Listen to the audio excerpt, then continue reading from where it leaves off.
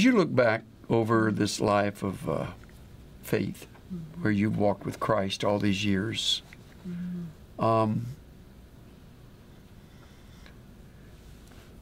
you have any regrets over what has taken place? And if not, how do you get past regrets?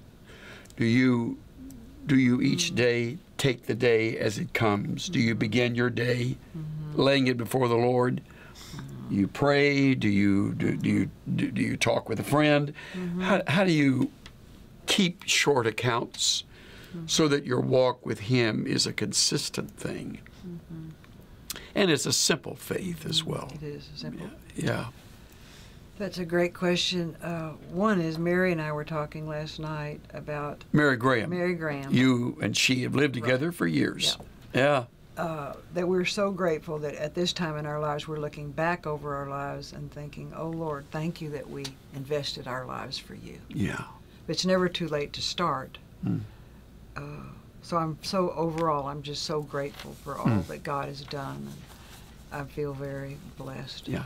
Isn't that a better way to live than regretting this? And if I could do that over, or if I had that to, you know, if I could go into that again, I would do it differently. But now you anticipate, Lord, you're in it. I'm going to walk with you wherever that may lead. That's right.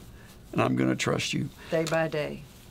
It's true. Yeah. And I think I like to live in the present. I don't live in the past. Yeah. I don't live in the future. Yeah. And because there's no grace in the future, you know, it's going to be there. Yeah. If my grace is sufficient, it's present tense. So Yes, it is. when my mind goes out there and I think, what am I going to wear?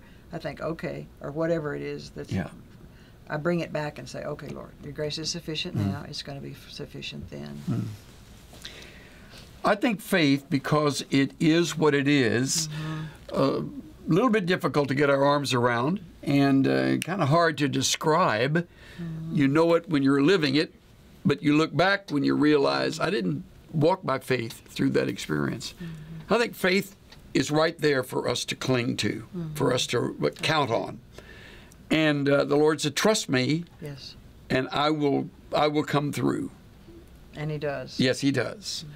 And if He doesn't, He says He's good to those who wait for Him. Yeah. So He will someday. Yeah. I've often said when we pray, we'll get a yes answer or a no answer or a wait. That's right. And wait often sounds like no, but it may not be a no. That's right. Just isn't in our time. So by faith, we trust Him.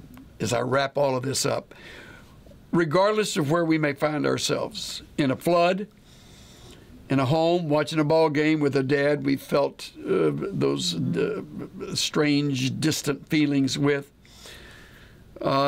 Overseas, when you're doing your work and you're in the midst of your faith is what keeps you connected to the Savior, right? Right. Right.